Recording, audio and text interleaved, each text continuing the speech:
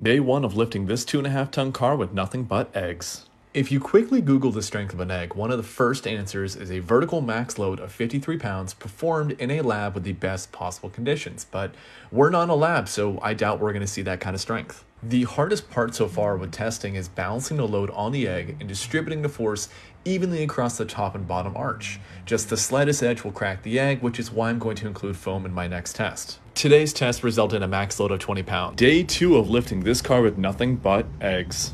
I think it was kind of obvious on day 1 that we weren't going to be able to hold up a 2,500 pound car with a single egg, and instead we're going to need a lot more. So I created another bracket to hold 4 eggs instead. I added a couple stoppers to limit the travel. We then started off with 2 bricks weighing 68 pounds total, but then one of the eggs was like...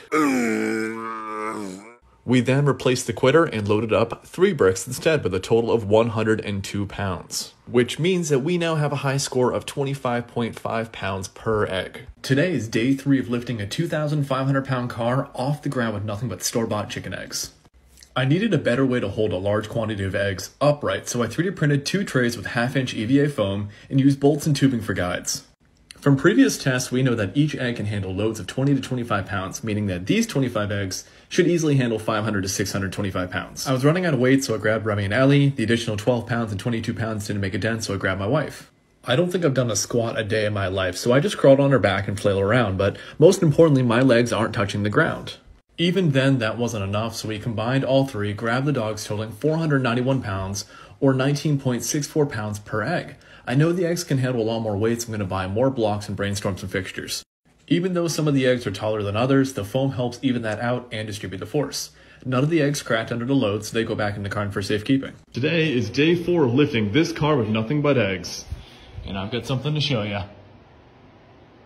From previous tests, we've seen that a single egg can withstand vertical loads of 20 to 25 pounds, which means that these 45 eggs can easily hold 900 to 1,100 pounds. I have faith in the eggs, which is why I'm going to pull both jack stands. The other one's been taken out as well to show you that those 45 eggs are truly supporting the back half of this car.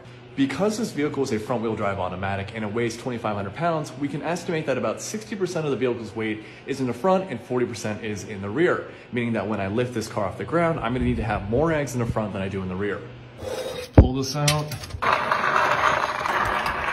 At this point, it is quicker and cheaper to build a 9x5 press out of foam and plywood than it is to 3D print a 5x5, so I'm going to make 3 more of these presses and we're going to lift a car on day 5.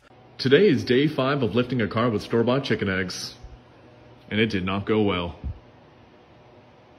If you're wondering what happened, those scissor jacks toppled over.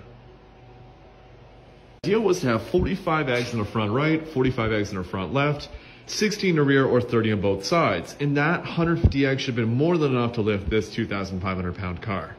And where I messed up is that when I was lowering the car so that these tires can make contact with the egg presses, I had this side of the car way too low and the other side way too high, which resulted in the center of gravity changing for the car and the whole thing just kind of sliding off the jack stands and just hitting the ground.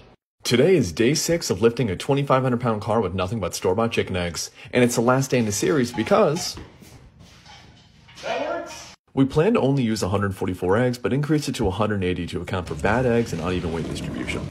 Now, to prove that this car truly is supported, I'm going to go ahead and remove each jack stand. Now, the risk is fairly minimal at this point because if the eggs were to fail, the wheel would fall basically about 2 inches onto that foam, and the car would still be supported on each of its 4 wheels. There are a lot of factors that play into this, but there are 2 primary reasons as to why this works. 1, eggs are crazy strong, and that has to do with their naturally occurring 3-dimensional arch that dissipates the force outwards in compression.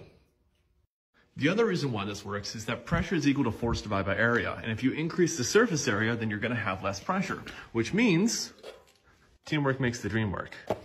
I am so sick of eating eggs, which is why we're going to donate the remaining 200 eggs to a local food bank.